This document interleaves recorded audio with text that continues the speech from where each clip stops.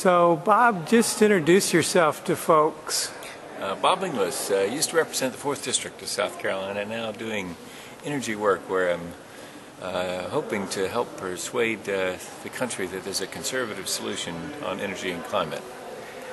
So you were a member of Congress for 6 years and then another 6 years, right? Right. 12 of the last 18 years I was in Congress, yeah. So now you've got a real job? Is that what I mean? I guess. It's really sort of in a similar vein, just a different constituency and same issue that I was very passionate about in Congress, and that is an incredible opportunity with energy and climate to basically offer a solution that actually would deliver to us a free enterprise approach to settling the challenges of energy and climate. So that's what I'm doing now is spreading the word really that in the concept of accountability and attaching all cost to all fuels and eliminating all subsidies for all fuels, that actually the free enterprise system could deliver a powerful solution to both our energy needs and to the climate challenge. Well, I want to ask you a few more questions about that, but first, could you let folks know you're a Christian and you're an elder, and just tell folks a little bit about your Christian background and commitment? Well, really, I think this is a lot about that. I mean, this is what my motivation springs from when it comes to energy and climate. It's about stewardship, and it's about loving our neighbors. I've been inspired by various people along the way when it comes to this work on energy and climate. One of the most powerful inspirations was a friend in Australia who really expresses this in the concept of love. In other words, would you love people that you don't even know? Would you love the next generation? Would you be willing, because of that love, to change something about the way that you do business? Would you be willing to innovate? Would you be willing to change your life? Would you be willing to express that love for somebody you don't know and for a generation you don't yet know? And I think that if we're with Jesus, the answer is yeah, I'd be willing to change. And particularly if you can change and win at the same time. In other words, this is where I find it consistent to be about this free enterprise solution as well as being a believer, is if you can serve other people and also serve your country by creating wealth and making it so that we can sell these fabulous new products around the world. It's a win-win, both on the level of faith and on the level of patriotism. So, just a little bit more on your Christian background. When did you become a Christian? Well, I grew up in the church, the Episcopal Church actually, and it wasn't until college so that I came to understand that what Jesus is calling us to is a personal relationship with Him. It's a love affair that He initiates, that the Spirit tells us about, gives us the ability to respond to, and then we just sing the love song back that He's singing. And I realize in putting it that way, some people don't see it that way. I remember when I first accepted Christ, there was a youth leader who said, we've all become Christians for fear of hell. And I remember sitting there thinking, I know you've been walking with the Lord longer than me, because I had only been a Christian for a matter of months. But I didn't know why I became a Christian. Apparently that guy thought he was buying a fire insurance policy. I heard a love song, and it was an incredible love song, and I wanted to respond to it by God's grace and try to sing it back to that lover. Maybe it's a different take on a slightly different angle on that for some people. Some people see it more as a fire insurance policy, but I see it as a love song, and a very singable love song that other people would like to hear if we would just sing it to them, or allow the Spirit to sing it to them through us.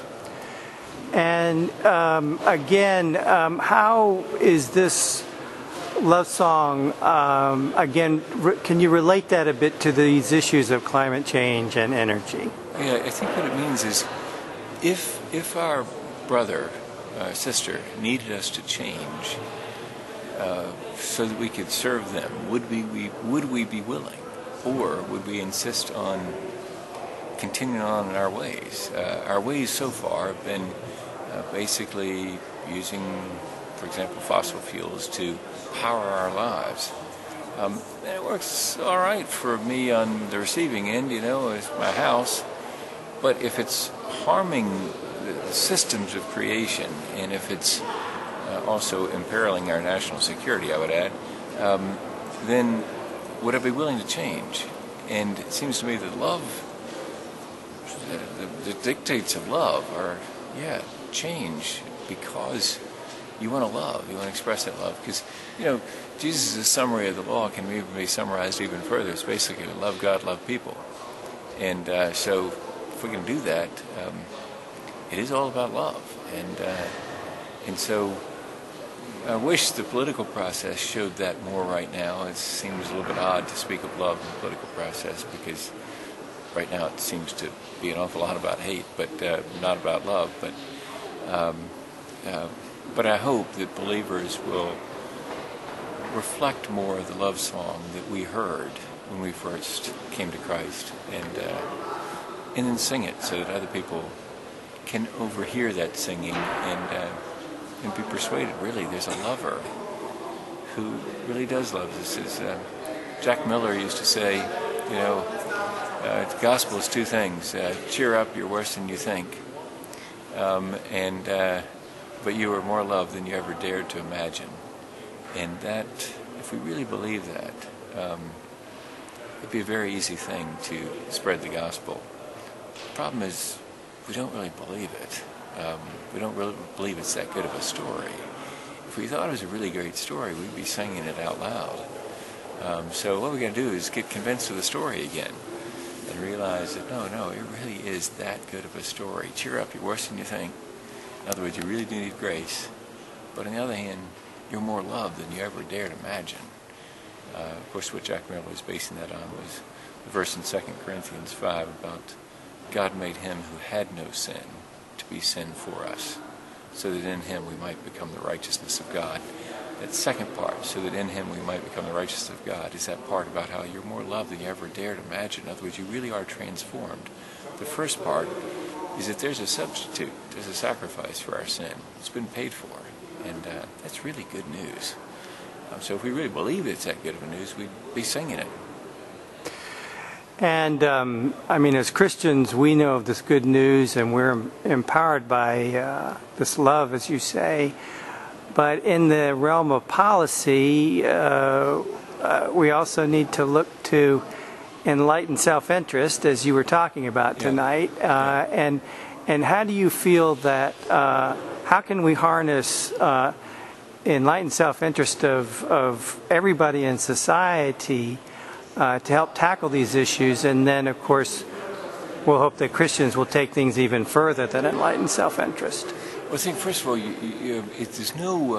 there's no reason not to start with the evidence. What you want to do, you want to be sure of our salvation and sure of the love affair that Christ has for us. If we're sure of that, then we can look into anything. We can look into any facts and decide whether they're, we don't have to be afraid of the facts. And the facts here when it comes to energy and climate is we got a problem.